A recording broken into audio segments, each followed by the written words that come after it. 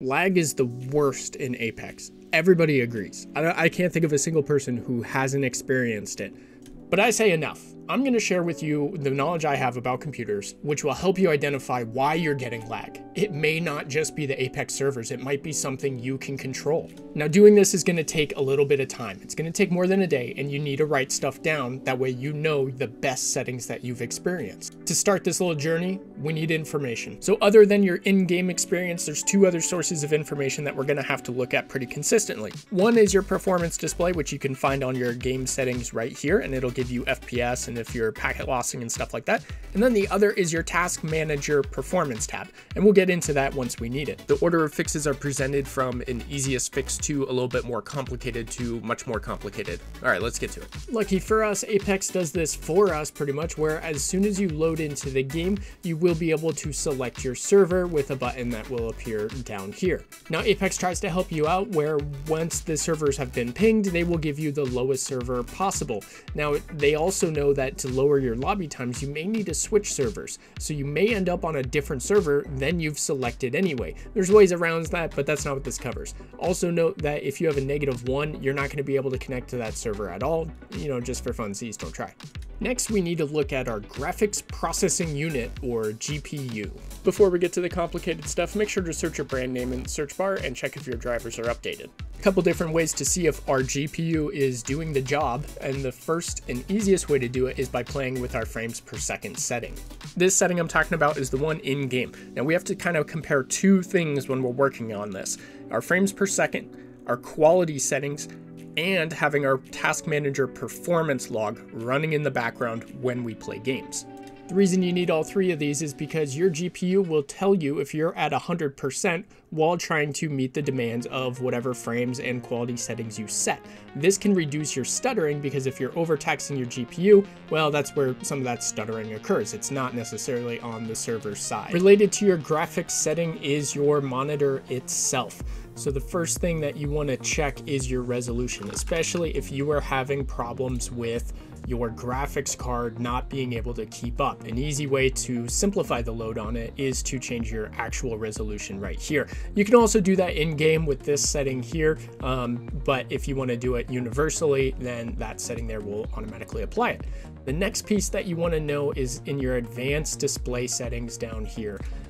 Clicking that will tell you your refresh rate on your screen. Now, a lot of times, I don't know why, but a lot of times it will not naturally go to the highest amount. It may default to something else.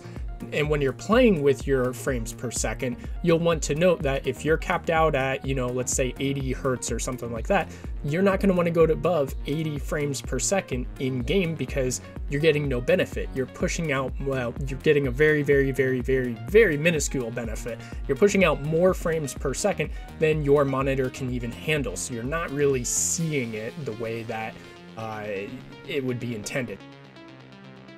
Looking at your CPU and RAM, it's more about looking at your system as a whole and how is it running. Now, it'll obviously affect Apex. For example, my mouse polling rate affected the CPU issue, which then affected me in Apex because it performed a stutter. Now, I already talked about mouse polling in a short. I'm not going to talk about it more here. Instead, we're going to talk about background applications and startup apps. Just as a side note, if you have like a mid-tier CPU and about 16 gigs of DDR4, you should be pretty good, but it's always a good thing to double check. Some easy ways to reduce the load that your memory is working is, number one, just reducing the number of windows that are actively open. If you've got 7 tabs of Chrome open in one window, that's terrible. If you have 7 windows of Chrome open, that's also terrible. Get rid of those when you're playing online. The other part this applies to is apps that are running silently in the background. Every time you install an application, there's probably some checkbox that says okay to run in the background, and mostly that's a fine thing. But if you're having a hard time getting your GPU to run at capacity, go to this setting here and check what apps you have actually active in the background. This includes things that are controlling like your RGB lighting, or you know, if you've got Razer looking for updates. Sometimes reducing the load there can also help your PC perform just overall, not just in Apex. So for network, we're talking about the things in and around our environment, and then our service provider. So service provider, we can change that. It's pretty easy if we need to, but as long as you have 10 megabytes of upload speed, you should be pretty good to game online. So assuming your internet provider is giving you that upload speed you need, now we got to talk about your home environment and what's around your home environment. If nothing else, take all this technical talk as an awareness piece as to why sometimes you don't have a good experience wirelessly. So your wireless network can include gizmo watches, smart garage doors, smart refrigerators, your PC, your cell phones, all those things trying to talk to each other or the internet. Most routers will automatically do a channel selection for you. It's usually called something like dynamic channel selection, but your specific model might call it something else, and how to turn it on and off is going to be up to you to look at a user manual. But the point being, there are a lot of different channels, a lot of complicated things that go into it, so plug your device in if you can directly. It solves a lot of problems. And if that's not possible, an option that you have in some routers is prioritizing a source of information. So to do this, you'd have to find your IP address for your device, which is totally possible, but I won't cover it in this video. And then going into your router settings and seeing if you can prioritize that IP address. Now, if you don't want to go that far, you can at least make sure that it's operating on the right channel. So there's the 2.4 and the 5.0. 2.4 is slower transmission rate, but it goes through walls and things like that much better.